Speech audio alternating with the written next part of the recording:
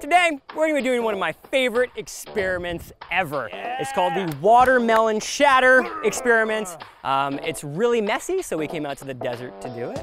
And it's so fun, so I invited TJ Smith to come out and have fun with me. All right.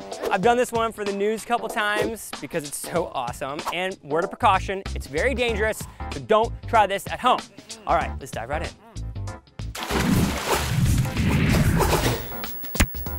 All right, so we have 10 watermelons and we're gonna need to take the innards out of all of them. In order to shatter a watermelon, you first need to gut it. There's too much watermelon-y goodness on the inside to freeze solid. Once it's carved down to just the skin, we drop it in our special 99% isopropyl alcohol dry ice solution. Isopropyl alcohol, or rubbing alcohol, has a freezing temperature that is lower than dry ice. So when the two are mixed, the isopropyl alcohol doesn't freeze, creating our super cold solution around -109 degrees Fahrenheit. We rotate the watermelon jack-o'-lanterns around for a bit, and when they feel like Christmas ornaments, they're ready to be shattered.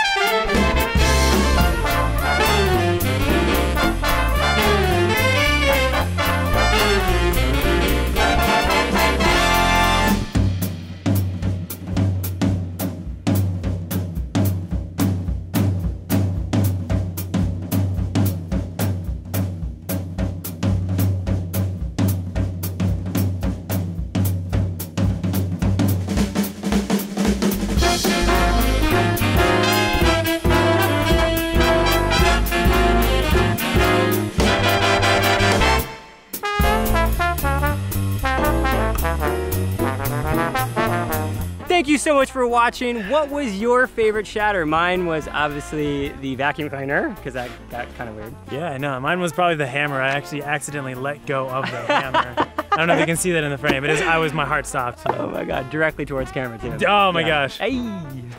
Head on over to my channel later on because we're gonna be doing some living room experiments together about spicy foods and what is like the level of spiciness and how do you counteract it. So check that out. It's at youtube.com/TJ. Click on TJ to head over to his channel. Yeah. And thank you so much for watching. Again, don't forget to subscribe. Yeah. New videos every week. Woo!